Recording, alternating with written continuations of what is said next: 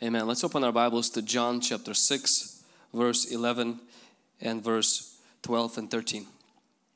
And Jesus took the loaves, and when He had given thanks, He distributed them to the disciples, and disciples to those sitting down, and likewise of the fish, as much as they wanted.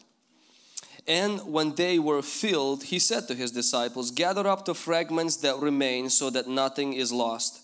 And when they gathered up them, they filled 12 baskets with the fragments of the 5 barley loaves, which were left over from those who were eaten.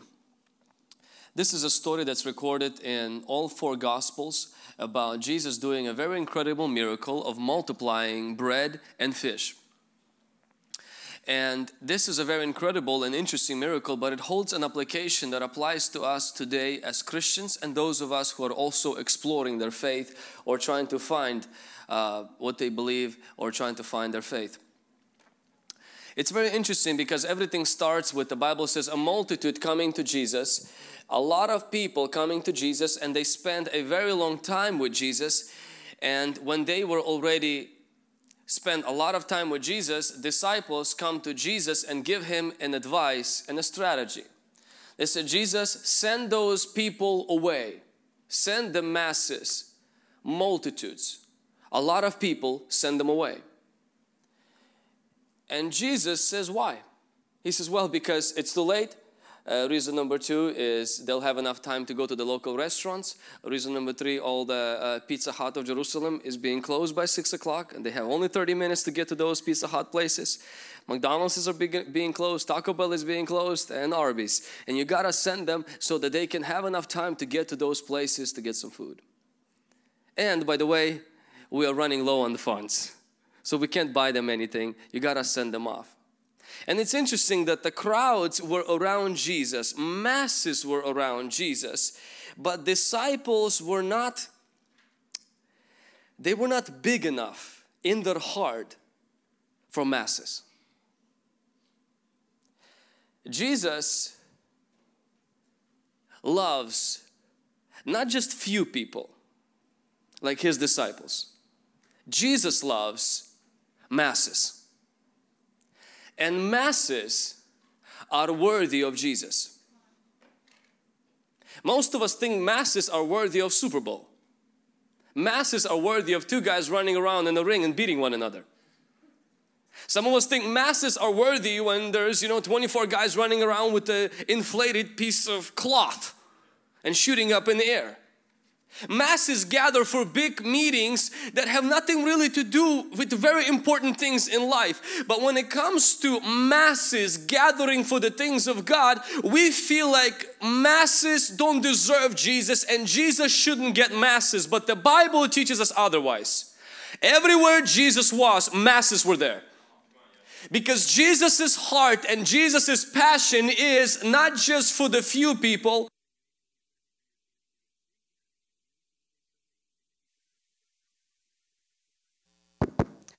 His passion and His desire is for the masses. His passion and His desire is for big crowds. So here is Jesus, and He has masses around Him because of His big compassion, big power. And here are disciples who say, Jesus, I know that masses are around you, but you gotta send them off. You gotta send them away from you because we don't have enough money to feed them, and we don't have enough power to attend to them, and therefore you gotta send them off. And Jesus says, not so. I want to just start off to encourage us with one very important thought. That we have to have a vision where in our vision we see masses coming to Jesus Christ. Jesus has a vision and Jesus has a desire not just to feed your belly. He has a desire to feed a city. He has a desire to feed a crowd. He has a desire to heal not just few, but He has a desire to heal many. He has a desire to heal masses. And many times we as Christians, because of our limitations, because of our insecurities, we settle for a mini vision when Jesus Christ has a masses in His mind. And we want Jesus to reduce His vision to our comfort zone, to our convenience, to just filling this place up, I mean, even tonight if we're looking, this place is almost filled. That is not the plan of Jesus. The plan of Jesus is to fill the stadium. The plan of Jesus is to fill the Toyota Center. The plan of Jesus is to fill the track. The plan of Jesus is not to just fill disciples' belly. The plan of Jesus is to fill the every belly that is around Jesus. His eyes is on the masses. He sees everyone. We only see ourselves. We only see our family. Jesus sees everyone and He cares for everyone and loves everyone. It's like that man who went fishing and another fisherman observed him, and this man was fishing, and anytime he would catch a big fish, he would throw it away. So the other guy observed that, and he comes up to him and he says, I've noticed all the big fish you throw away and all the small fish you keep. What's up with that? He says, oh, it's a very simple solution. He said, the problem is that I have a very small frying pan. And he says, I cannot take all the big fish because I can't fry them. He said, dude, why don't you get a big frying pan? He said, never thought about that. And that's how many people are. We keep all the small visions because our small mind is like this frying pan. And so when Jesus is saying, I want to touch a city, you're like, no, no, no. My frying pan says God can only touch my children.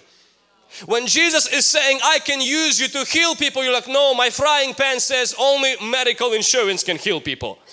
You gotta enlarge your frying pan to the size and the compassion of the Lord Jesus Christ. Can somebody say amen? Jesus's heart and Jesus's passion is on multitudes because He's moved by compassion. Our focus many times is on mediocrity because we are moved by convenience. We are moved by comfort. We are moved by the things that make sure nothing costs us. And Jesus has a vision. His vision is for our city. His vision is to change our city. Because of this vision, we also have to embrace this vision. You know, I was in my parents' house yesterday and seeing, there was a big miracle that happened in my family when, not only that God protected us, I have 2 brothers and 2 sisters, but that last year, in the beginning of this year, that God touched my brother. And it was a very big, painful experience last 7 years when my family and all of us, we actually had to pray for my brother, and so much pain that when he was suffering, it brought to all of us, but especially to my parents. Seeing the joy on my parents' faces and seeing the comfort even in my siblings now, knowing that our brother is doing good, actually better than most of us now, because he's bossing the rest of my siblings and telling them when he's gonna have a home group, and they all have to arrange after him because supposedly he's the boss in the house. He's like, I'm the youngest one who have the home group, but doesn't necessarily mean that you guys are gonna push my home group around. I'm gonna have a home group and the rest of you find another place. And it brings so much joy. When I was in my parents' house yesterday, and it brings so much joy. I was driving back home and I was like, this is so amazing to see a family that now has joy where there was sorrow. Last week I had a chance to meet with my brother. We went to Starbucks and we started to talk, and to talk to him, I mean, you're talking like to a pastor. You're almost like talking to an apostle. He already has visions. He already thinks clearly. The way he's talking about his relationship with God, the way he's talking about his morning prayer. He's like, I just increased my tithe from 10 to 15%. I just feel like God wants me to pray not an hour, but an hour and a half. And I'm like, wow. You would have never thought you're talking to somebody who just not long ago literally was surviving and living in sin and living in struggles and tormented by the devil and by the demons. How many people are like him today in my city that Jesus sees? See, we see them as drug addicts. Jesus sees them as home group leaders. He sees them as apostles. He sees them as prophets. He sees them as pastors. He sees them as businessmen. He sees masses. So He tells disciples, I know you want to kick them away from my heart, but I see them, and not only that the fact they're hungry, I see what could become of them if they become filled. Don't push the crowd away from my heart. Jesus' heart is not set on just rescuing few old elderly people in our city. His heart is set on rescuing the people who are hungry, because He sees beyond their hunger, beyond them shooting themselves up with drugs, beyond themselves sliding the wrist, beyond themselves stealing from the store to pay for drugs. He sees into who they could be if His grace touches them. And if it wouldn't be for the grace of God, I wouldn't be here. If it wouldn't be for the grace of God, I wouldn't be holding this microphone. And Jesus saw me, and because of that, He let His heart touch the masses. I was part of the masses. Today, let's connect with His vision. Today, let's not limit Jesus to this building. Let's not limit Jesus to a Toyota Center. Let's limit Jesus to His power and His compassion, not our convenience, comfort, or insecurity. Can somebody say amen? That's why our vision of our church is to see thousands saved, thousands healed, thousands delivered by the devil, thousands going from a dope dealer to a hope dealer, thousands going from zero to a hero, thousands going from a trial to a triumph, from a temptation to a testimony. Can somebody say amen? That is the vision of Jesus Christ. Because disciples wanted to push away this big vision that Jesus had, push away multitudes. By pushing away multitudes from Jesus, they would remove the need to sacrifice to meet the challenges of those multitudes. By pushing away multitudes from Jesus, they are excused from trusting in Jesus' power and seeing His miracles. When you push away multitudes, you also push away miracles. Because nobody needs miracles to feed their belly. We only need miracles to reach a city. You don't need a deep, great prayer life. Nobody who wakes up at 4:30 in the morning. Only those who want to reach multitudes. Who fasts, who prays, who gives, who sacrifices. Only those whose vision requires intervention from above. Who say, God, I can entertain few kids, but I cannot impact the city. That requires a supernatural intervention. The most beautiful part is when the multitudes were not pushed away. A lad, a teenager, was utilized to feed them. When our vision is big, our kids will be the tool in the hands of God to reach that vision. The teenagers will be in the hands of God to reach that vision. The children will be in the hands of God to reach that vision. And the little that they have, God is going to use to reach that vision. That's why we cannot allow ourselves today to lower our vision to the size of our provision, to the size of our resources, to the size of our cultural background or our highest education, to the size of our social circle. No, we have to lift it up to the size of what Jesus sees. And therefore we position ourselves for miracles and lads, not to be used by the devil, but be used by the Holy Ghost. Can somebody say amen? We make room for miracles when we make room for masses. When we aim, God said, go into all the world. He didn't just say go only to people who speak your language. When we make room for masses, we actually making room for miracles. When we say we don't want masses like disciples, we won't sacrifice, we won't pray, and we won't see miracles. TB Joshua aims for masses. God gives miracles. And we're going to follow his footsteps. We're going to aim for masses. Everyone saved. People say, you crazy. Of course. But that's where we have room for the Holy Spirit. Can somebody say amen? Jesus has masses around him. If you want to know what's around Jesus' heart, masses. People say, oh, religion supposed to be attended by a few people. It's true. Nobody should attend religion at all. But Jesus likes masses. Masses deserve Jesus. Masses are hungry for Jesus. And masses will have Jesus because we will stand for that vision.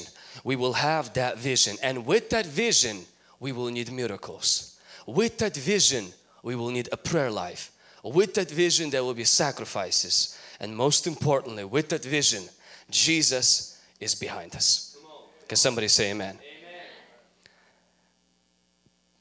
God created us to live with a vision and with the purpose. Your vision in life cannot be making money. If vision in life is to make money, you're the poorest person that's already alive. Your vision in life cannot be to get retired. Some people die at 40. We bury them at 70.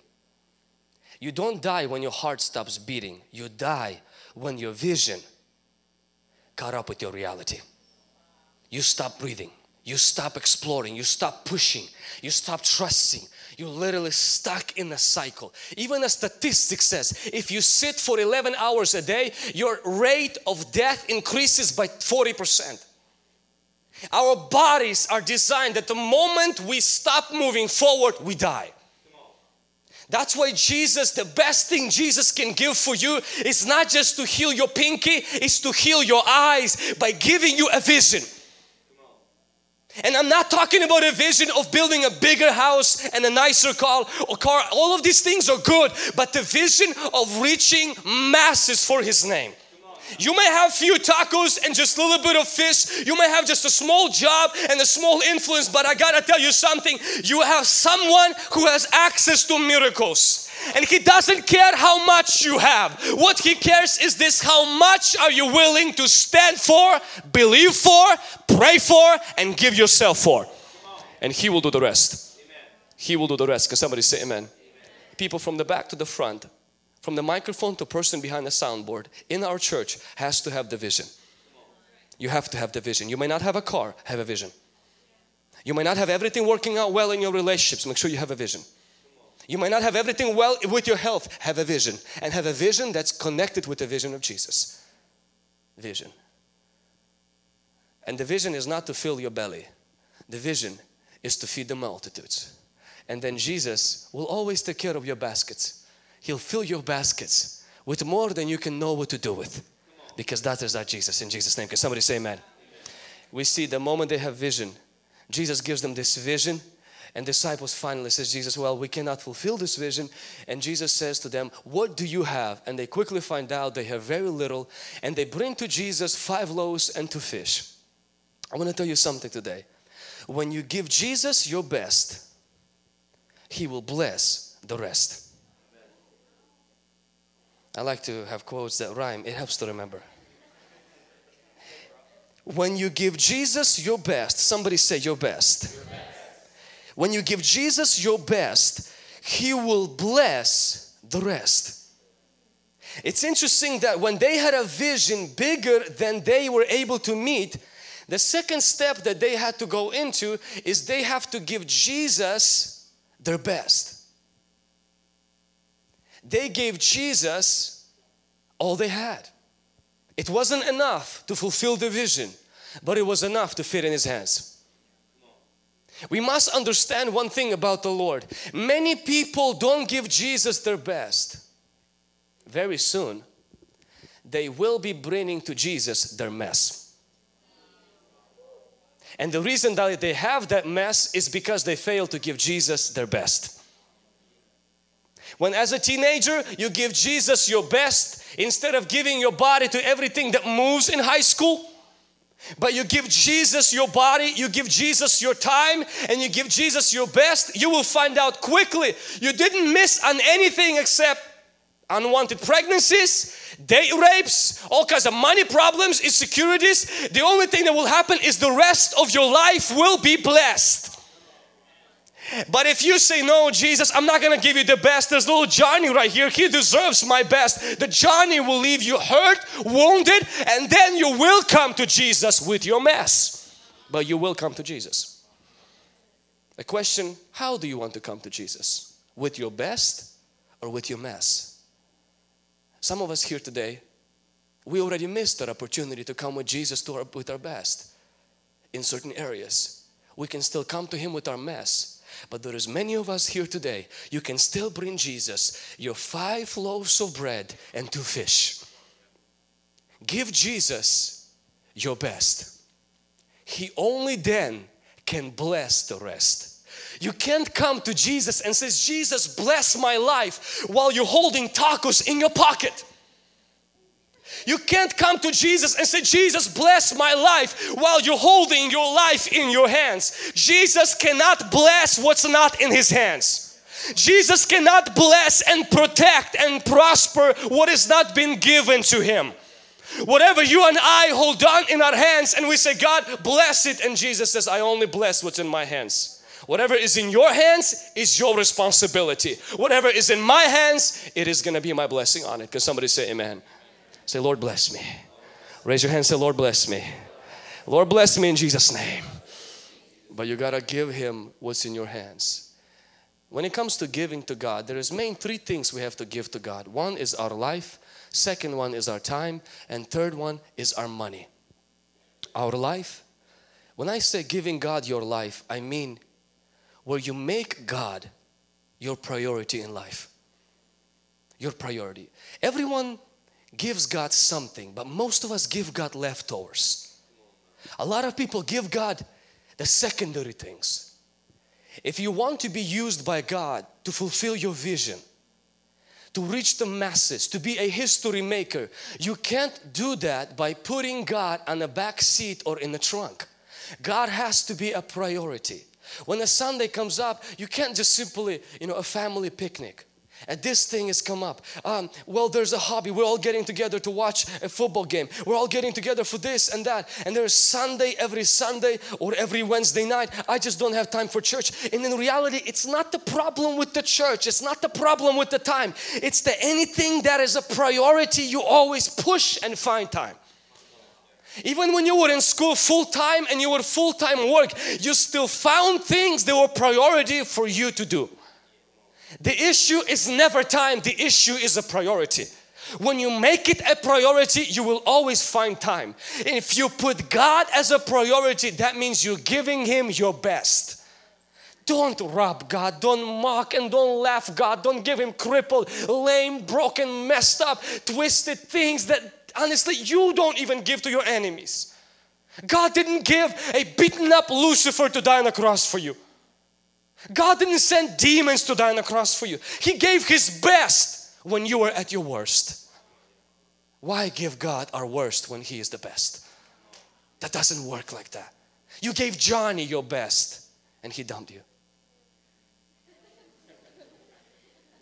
You gave other people your best and they trampled, laughed on you, blackmailed you, and they still gossip about you.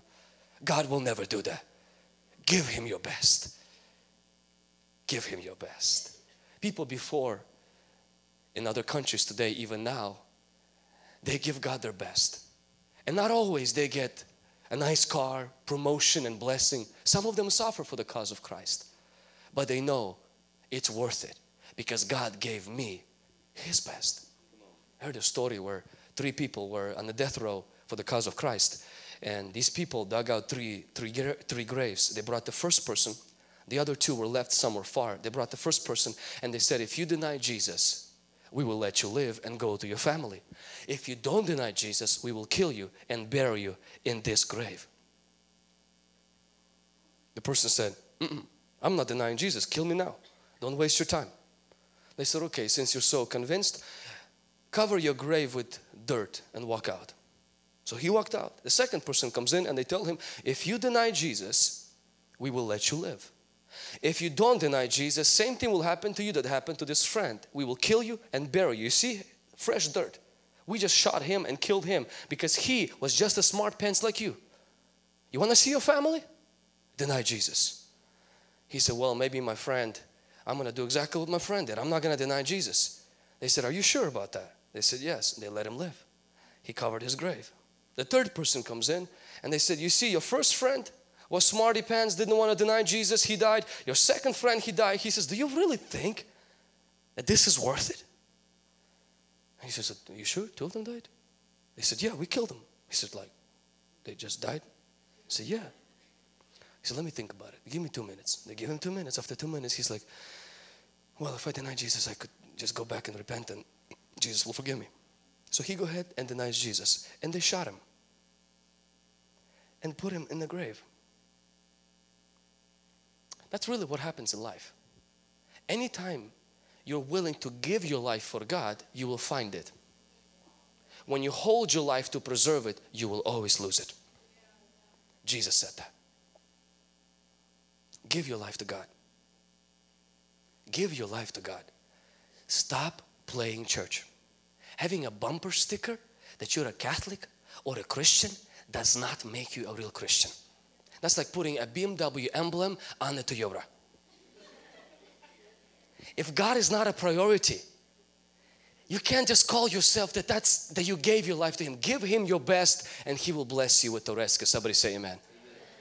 There was this gentleman, he had a car accident. He was on a truck, and through this car accident he got so injured that he lost mobility of his body.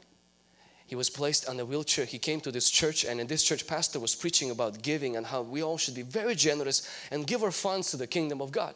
The church was moved greatly, and after the service, all the kind of people who had some extra money, they gathered together and they gathered $12,000 to give this man so he can get a new car because he had no car. And this man on a wheelchair next morning rolled up his wheelchair into his morning prayer and said, Lord God, you're so good to me, God. Even though I'm on a wheelchair, you already provided for my car. And as he is praying, God just puts it on his heart to give all the $12,000 away.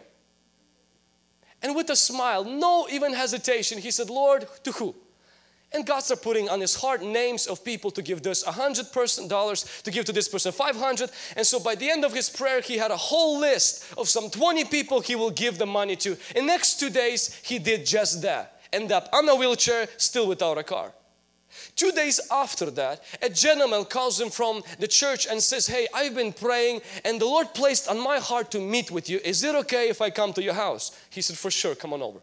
He comes to his house and he says, God told me to pray for your healing. He said, okay. He prays for his healing. The man gets up from the wheelchair, starts walking. He says, let me take you outside. He says, God also told me after He heals you to give you a brand new truck. And gives him a brand new truck.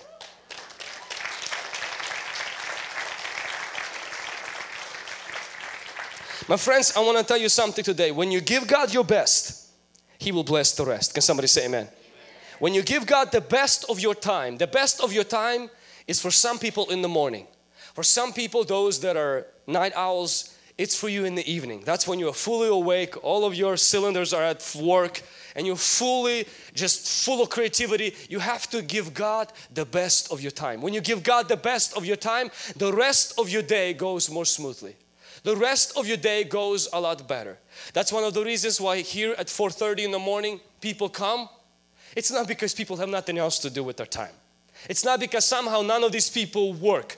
A lot of people between work and between school, they will come in and they will give their time to God. Some people would wake up in their apartment, in the room, and they will spend time in the Word of God. Some people before they go to sleep, they will give God their best time, knowing God is not out to take their time. God is out to bless your time, but He can't bless anything He doesn't have in His hands. When you give God your best, only then He can bless the rest. If you want God to bless your day, if you want God to bless your work, give God your best. Don't give Him leftovers. Don't give Him things you don't need. Give Him things that matter to you. You will be surprised how He will reward you. Can someone say amen? Another thing that we give God the best in is in our finances. It's very important to understand when we make our money, when we have a paycheck and we give the best of it to God. And what is the best in finances? The best in finances is the first in finances. Why the first? Because the last is whatever is left over. But when you give the first of your finances, it is the best, and it brings the blessing of God on the rest of your finances. Can somebody say amen? You know, and when we bring our finances to God, we make it a tradition, we make it a habit. God begins to bless the rest of our finances for His glory. If you can kill the noise. I heard a story, there was this man, Robert Morris, where he was preaching and his income was coming from going to churches and preaching. He would preach 4 times a month, but this particular month he went only once. So he really trusted God for God to supply by having this love offering from this service that he was preaching would be enough to cover his bill. And so he preached his heart out, and at the end pastor comes to him and says, thank you so much for preaching, and I just wanted to give you this offering. We want to bless you. He opens the envelope, and to his greatest shock he sees that 4 weeks that he would usually get were in that one envelope.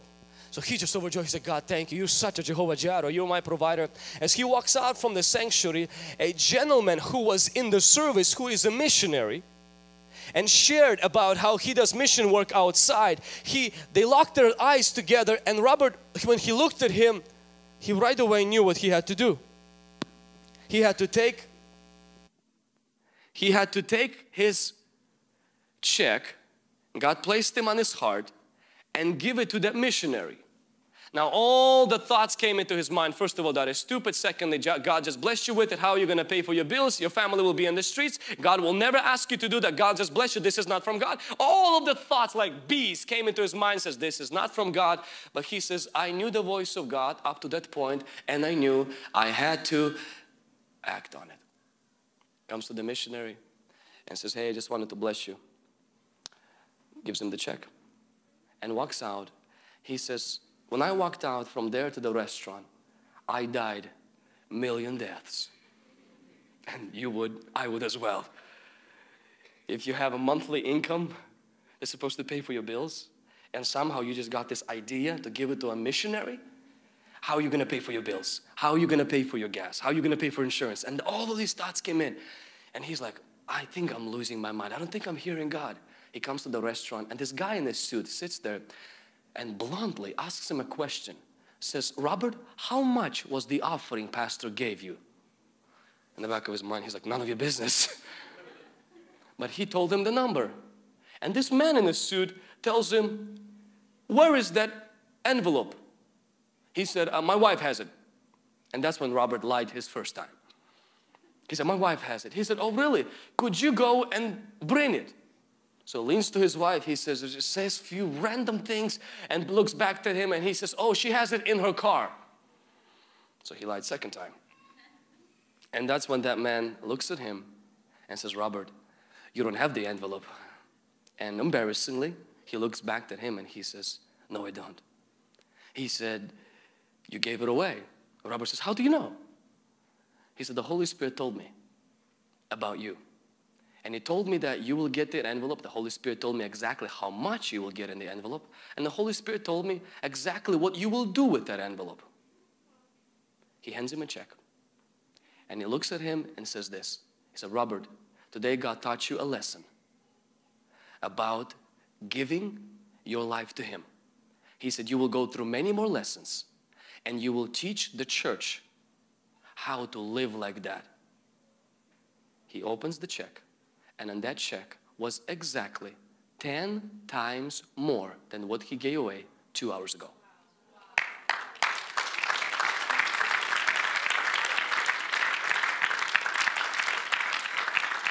He said it touched him so much that the moment he got home, he gave away his bad car. He gave another car away. He started giving, and in 18 months, he gave away 9 vehicles.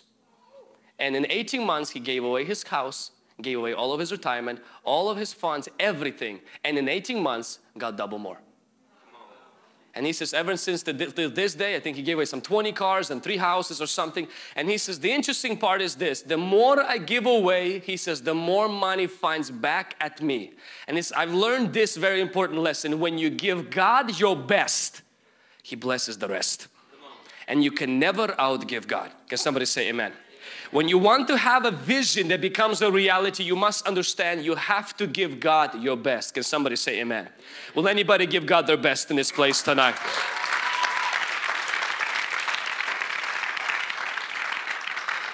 We see when the boy gives Jesus his best, Jesus touches it, and after that He gives it back to the disciples. And disciples, we don't see disciples eating, we see disciples passing on this thing that Jesus touched to other people. Now the interesting part, if you read the Bible, or maybe you're hearing this story for the first time, that the bread did not multiply in the hands of Jesus.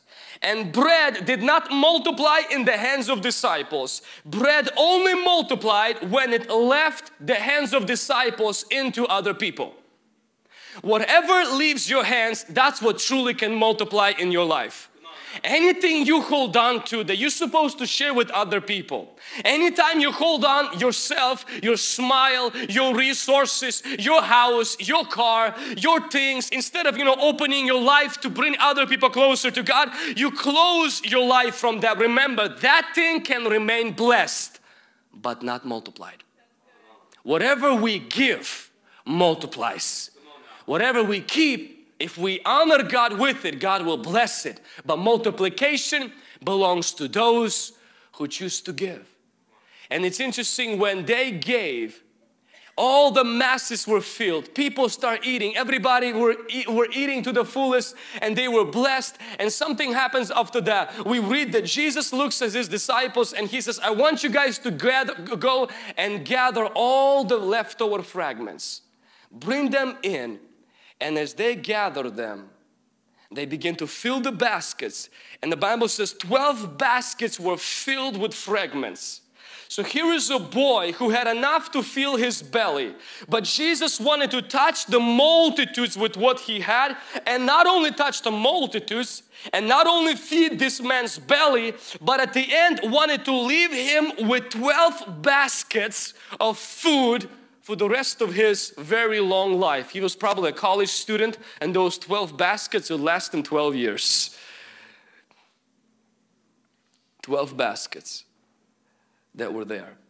I want to tell us something tonight, that when people get saved, when people come to church, many times they are like those fragments of bread that are left scattered in the field. And we have to find them and put them in a basket. Basket is a home group. Imagine a field full of miracles all around disciples, lost. And these fragments, today they are lost, tomorrow they are wasted. Today they are lost, tomorrow they are worthless. And Jesus says, gather these fragments, put them into the baskets. As you put them into the baskets, not only you collect them and you find them, but you also make them useful, and tomorrow they will feed someone else. Many times people in the world are lost in sin. But when they come to church, many people get lost in church. Lost in church is when people come to church week after week. They're not connected to no one. They're not in anybody's home group. Nobody knows how they're doing, and usually their life goes in the same way as it was before they start coming to church. And it is sad to get lost at church. People who come, I have a home group. And sometimes I would see people who come to our home group, or I would meet people who come to our church, and I would find out where they went before. And they would say, I went to a particular church, a Catholic church or a Christian church. I went, and I would ask them, so how did you go? Every Sunday. Really? I asked them, did you ever read the Bible? Never read the Bible. Okay. I would ask them about basic stories of the Bible. I would ask them, how do they pray? I don't know how to pray. Tithing, what is tithing? I don't know how to give. You would find people living as boyfriend and girlfriend, going to church for years, completely fine. You're like, how could you go to church and not see your life changed? Did you ever end up in some kind of a home group? Home group? No. Oh. You were lost in church. And they would come here, get saved, get baptized, get married. Some of them, for the first time in their life, pick up a Bible and actually begin to read it and have questions about it. For the first time, begin to bring people to church and see their lives saved. Not because our church is better. It's because in the church, somebody took them from the field and put them in a basket. If somebody would have done that to them in the other church, their life will also be changed. I wonder how many people in our church are lost. And I'm not talking about lost in drugs. I'm talking about lost in the fact they're not in a basket. Lost in the fact that nobody knows how they're doing, what they're doing, what's going on. Nobody has them on their prayer list and they don't have a basket they go to. See, today you may be lost, but tomorrow you're wasting potential. Because if you would find a basket today, not only you will be accountable and grow, but tomorrow you'll have your own basket. Tomorrow you'll bring other people to Jesus Christ. Tomorrow your hands are not going to be taking things from the store, but laying hands upon the heads of other sick people. Because today if a loaf is in the basket, it's saved, but tomorrow it's going to feed somebody. And you will very quickly see people who are in the baskets in our church quickly see their lives change. Yeah, there's sacrifices, yeah, all of this stuff, but that's normal. You will see quickly, not only they stay in the basket, but tomorrow they begin to feed someone. And they begin to have their own basket, their own home group, and they begin to touch other people's lives. That is the purpose of God for you. I want to challenge you today, get in a basket. Don't be in a field. Don't come just to church and warm the pew. Please, I ask you, get in the basket. There's 12 baskets Jesus had. We have 24. We want every basket to be filled. And then we want people in those baskets to start their own baskets and make more baskets. And we're just going to have a basket church. Can somebody say amen?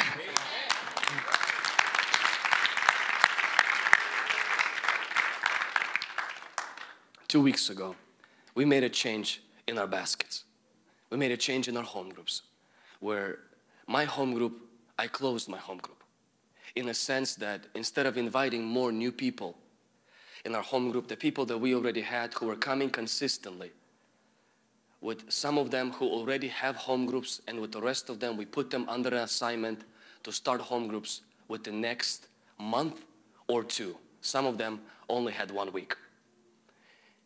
And with this way, instead of people always coming to my home group, we shift now our church to not grow home groups, grow a home group, but to grow home group leaders, where we can have more baskets. Then maybe you don't like my basket, you can go to someone else's. That you can have a place where somebody knows your name, or somebody can connect with you, and where you are not lost in the church. Please understand, all these beautiful stories you hear of people here, people going to Mexico, people who are being healed, people who are stepping out from one place to another, doing great things for God. It's not because our church is better than the church you came from. It's because those people left the field and have been brought into a basket. If you go to the best church in town, but you sit on a pew, you never get involved in a circle, you will also be a lost sheep. Not lost that you're not going to go to heaven. And lost is that you're not going to bring heaven on earth. You will just live for your belly instead of filling the basket. You will just live for your own life, just getting God blessed but not touching other people's lives, and that is not your purpose in life. My challenge to you today, if you have not committed to a home group, go to a home group this week. Make a home group a priority. Maybe you've been coming to a home group in 3 weeks. We are starting a training that will last 3 months on Friday to raise up other people who will start home groups. Home groups are easy to run. They're very simple. It's about loving people and loving God. And each one of us can do it. I want us to see 300 home groups in our church. I want us to see this place being packed completely with home group leaders. This what we have today. We're going to have more and more. But the real plan is so that when you come to church, you're not lost. And the more people we have, the harder it is now for us to mentor people without home groups. I remember when I met Adriana second time. And I said, hey, good to see you. Welcome to our church. You know, is this your first time? She said, no, my third. And I felt so embarrassed. I was like, how in the world I wasn't able to see her? A few days ago, a man walks through the halls. I'm walking through the Head Start area, approaches me. Hey, Pastor Vlad. I was like, hi. I was like, I don't know who you are. We're walking in the halls and this is some, stalker or somebody. And he says, I was here at the conference. He said, you infused me with so much passion. I was like, which conference? He's like, the one few weeks ago. He says, it touched my life so much. For the life of me, I don't recall ever seeing him close to our property. Same thing happened last week. I come up to these people and I say, hey, awesome to see. Is this your first time? It's been our third time. And I'm like, either my memory is losing. And I came to our leaders and I said, guys, I'm losing track. I'm trying to meet every single person. And I'm realizing we no longer have 40 people in our services. I no longer can meet every single person. Now I have to rely on the leaders. Now the baskets have to do their job. Now all of us have to rise up. If you wait for Pastor Vlad, Ilya, or a pastor to go talk to every single person, my friends, those days are over. Now you who've been coming for more than twice, this is your church and you have to do the talking, you have to do the inviting, and you have to help another person get into the basket. Can somebody say amen?